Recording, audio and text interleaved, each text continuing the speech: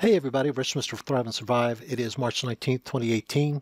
We're going to look at one of the biggest BS stories in our lifetime. If you still want to believe we went to the moon just from this one single example I'm going to give you, then you deserve to check yourself into some kind of hospital and learn how to get rid of your cognitive dissonance. So today what we're going to look at is we are going to look at simple power transmission of TV signals, the way they were done back in the 1960s, the way NASA itself admits they were done, and we're going to see how impossible it is for them to set up any kind of antenna on the moon and have it transmit to the Earth using the power they had back then. Then we're going to come back to this, and I'm going to have links to all this stuff in the comment section below. So to make this as soon as possible, let's jump to the next section. Now, since the public loves to use Wikipedia because it's God on earth truth, we're going to use it. Now, you can find other external sources for this. I found it at space.com and a few other places. Again, the links will be at the bottom here. Let's look at analog television because that is how the television signals were transmitted supposedly from the Apollo missions. And we're going to particularly look at power. Now, one thing we have to look at here is there was a supposed accident on Apollo 13. So they upgraded, supposedly, the batteries on every other one after that. But we're going to look then at, let's look at Apollo 13 and before, because we had Apollo 11 and 12 where they did plenty of transmissions from the moon. And I'm not even going to get into the part that the Earth was spinning, the moon was spinning, they're moving in conjunction from one another. I don't know if I'll get it covered here, but there's one area where it says it wasn't a problem for these cameras because even when they were filming the lunar module descending or moving in space, they were, and the astronauts on the surface, they were moving slow enough so it wouldn't blur the picture and things like that, because they get into how they had to shrink it down to a very narrow signal, and that's just technical BS to try to get around the fact that there wasn't enough power to transmit what they had on the moon, even 50 feet away probably. But people want to believe it went from the Earth to the moon. We talked to them. Think about this. We had transmission of audio back and forth from Houston to the astronauts. The astronauts could talk to each other. They could both hear each other. These are transmitters, receivers, microphones. These are all using power. These astronauts standing on the surface of the moon, supposedly their whole backpack or almost all of it had to be used for oxygen. So where were the batteries they were using? And these are things that I'm throwing out there for you guys to be able to even add more to what I'm going to add here. So now the LM, that's the lunar module. That's what we're concerned with, because when the lunar module was on the moon, it's not connected to the service module, which was supposedly rotating around waiting for them to come back. And it tells you what the electrical system was designed for. Guess what? None of it ever mentions powering the antenna itself. Can you believe that? They had a whole 65 kilowatts per hour at 4 kilowatts max for a 35-hour lunar stay. So check this out. They couldn't use more than 4 kilowatts. That's 4,000 watts of power. Or they run out of power before they left. And you know they don't even want to get close to running out of power before they left, would you? And here's the killer. You ready for this? 28 volts DC. 28 volts DC went into inverters to convert it to AC. And I can tell you, even 10 years ago, these inverters that we used to be able to get were a lot less efficient than what they are now. God only knows how bad it was in the late 1960s. But we're going to say they're extremely efficient, even more efficient than today. In fact, we're not going to consider any power loss going through an inverter. How's that? And I'm not going to use any power loss going through wires. And I'm not going to consider any power loss transmitting from the air or through no air. I don't know what it's transmitting through. I guess it's just unimpeded. But from the surface back to the lunar module, through the antenna, and then back to the Earth, and then from the Earth back up. We're not going to even account for that. Originally, and this is what we're looking at, it was designed for 3 fuel cells. And they added one after the Apollo 13 so they could have more power. Well, when you look at the diagram, you show me where they had room to fit it in. And the lunar modules were made in advance. So they didn't recast them again. Here's what we're looking at. Here's the most important thing right here, the lunar module descent. There's 3 different batteries they could use. The CSM, that is the actual device that supposedly orbited the moon as they descended in the lunar module. The service module is what this is mostly known as. So we can't even count any of this because this wasn't connected to the lunar module. Now, there's 2 different battery types, lunar module descent, lunar module ascent.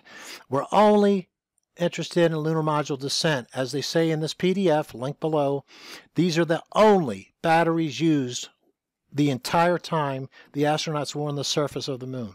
29 stinking volts. It's a little bit more than 2 car batteries, guys. 400 amp hours capacity. They couldn't use much, and plus, they're in, what, 251 degrees Celsius, I think it is, during the day, and minus whatever if it's in the shade. Very efficient. We're only interested in the, like I said, the details are in this thing. I'm not lying to you. Look it up. They're only using the lunar module batteries when they're on the surface, period. Now here's the design where they put the batteries in. And of course they're showing them very sleek and thin and everything, like they could just slide them into the wall or something. I'd like to see a 29-volt battery, even today, with 400 amp hours each, be a nice little thin thing you can just slide into the wall. How come the technology hasn't reached us yet?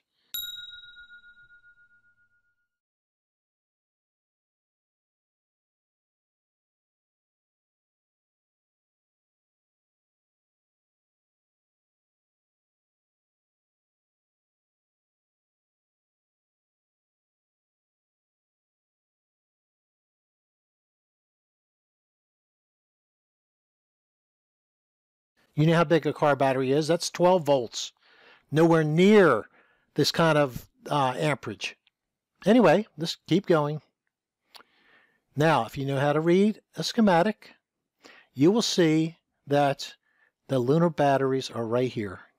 Now, the most they could use for the antenna on the surface of the moon, which they don't show, is the largest circuit breaker that they have. Like if you have, let's say in your house, you have an air conditioner unit that requires 200 amps, let's say. You can't connect it to a 100 amp service. It'll blow the circuit right away, or it'll melt the wires if it doesn't blow the circuit. That's why we have circuit breakers. Most washers and dryers in the United States either run on 30 amp or 50 amp type of things, and you can't overload them. You can only go as much as the highest amp you have. Now, what's the highest here? Total is 100 amps. Now, as they keep going out, you'll see that each bus that goes out to these different subsystems, they only get 30 amps each. So 30 amps is all that was available on the surface. These 100 amps, if you know how to read a schematic, these are all internal. They don't get to the outside, but we're going to say they do. We're going to say 100 amps goes out to the antenna. All the power, 100% of the power we're going to use for the antenna when they're out there, okay? Here we go. Lunar battery was a spare added after Apollo 13. So we don't care about that. We're going to use Apollo 11, the most famous one, the first time on the moon, as the example. All right, so the most important thing to remember is they had 100 amps available in the circuit. And here we go. 400 amp hours capacity. Nothing, as you're going to see. So let's look at something else here. Now let's take a look at something that everybody can relate to. We're going to look at WABC News, or WABC transmission. We're going to look at WABC out of New York City, which has its antenna on top of the Empire State Building. So there's absolutely nothing in the way, no terrain, no other buildings. It's the highest building there other than the World Trade Center buildings, and the antenna faces southwest, so that's not even facing towards it. So let's look at WABC, and we're going to look at analog, because analog is what they used in the 60s and 70s, and I already know what somebody's going to say. Yeah, they had technology ahead of ours. They went digital. Well, stuff your ignorance where it doesn't show, and then pull it out again, wipe your face off, and learn that digital requires much more power than analog. So I'm giving NASA every benefit of the doubt here. So we have ABC out of New York. It's AB7. That's the channel in New York. And anybody who grew up in the United States in the 60s and 70s knew that, generally speaking, the higher the channel, the highest you would get on regular channels was 13, and then you would get into the VHF band, or I'm sorry, you would drop into the UHF band to get other channels. But generally speaking, this was just broadcast on the VHF band. And what we have here is, I'm going to focus in on the power that this uses. Here we go. The transmitter uses 34 kilowatts of power. That's 3,000, well, that's 34 times 1,000, 34,000 watts of power. Now, how far can this be seen? When you had analog television, how far could you see it?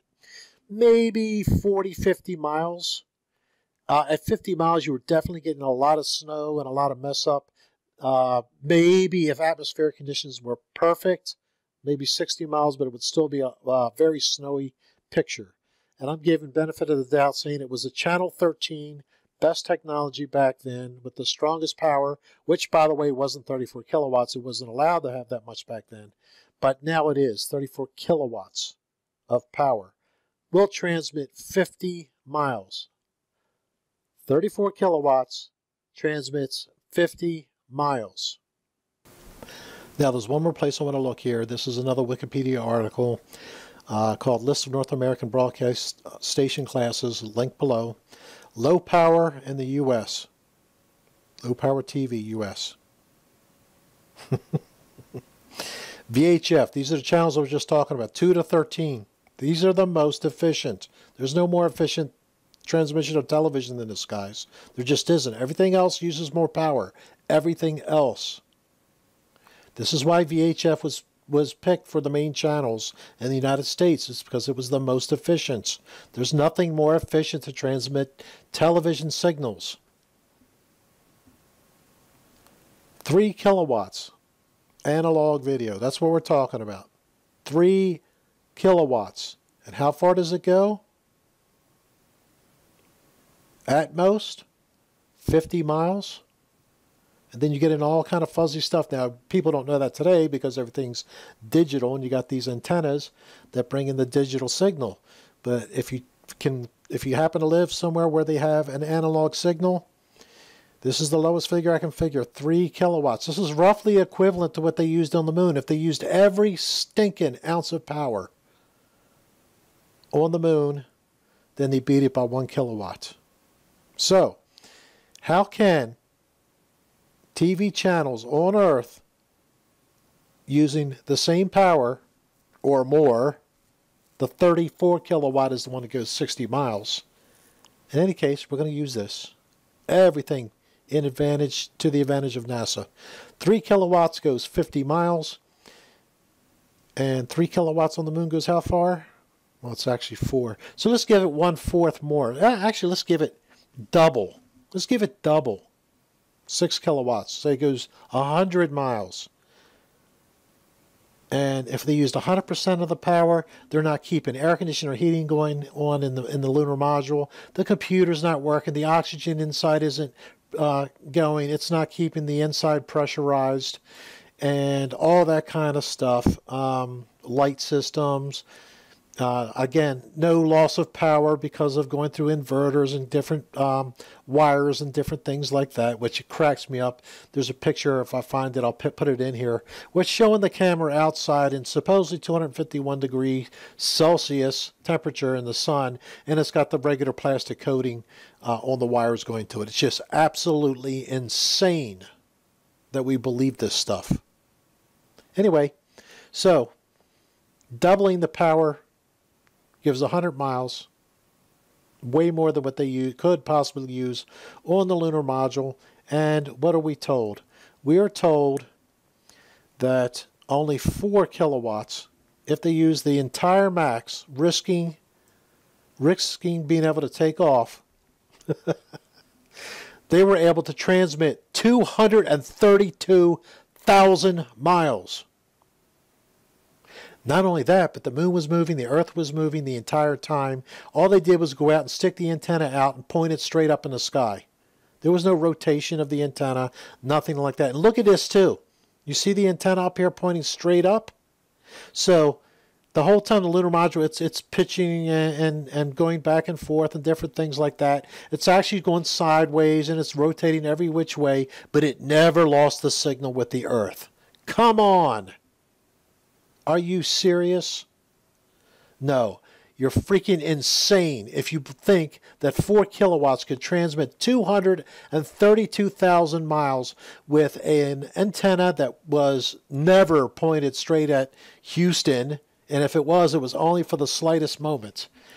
It never rotated. The astronauts left it there the entire stay. Absolutely insane stuff. We didn't go to the moon, guys. Wake up. Okay, guys, let's drive the point home with 4 different pictures. You know, it's okay to be fooled once. We were naive at one time. We were brainwashed, actually, into believing our government no matter what. If you haven't seen the other people's videos, I even did a video on the subliminals they used to do, trust the government, things like that, when they used to play the national anthem when the television stations would come off at night. But bury your pride and just look at what we're looking at. 251 degrees Celsius. Transfer that to Fahrenheit. This is just regular plastic wire going out to the camera.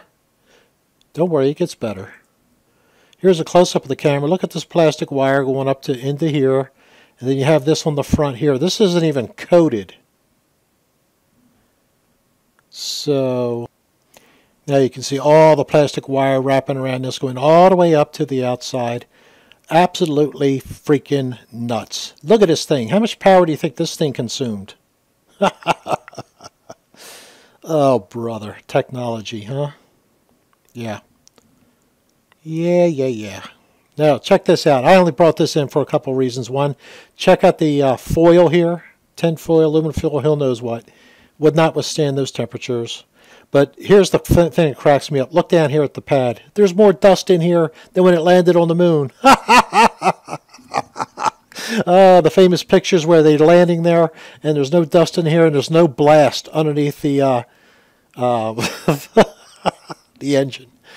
Oh, guys, bury your naivety, please. We never went to the moon. Take care, guys. Oh, one last thing. They never were able to land us, ever.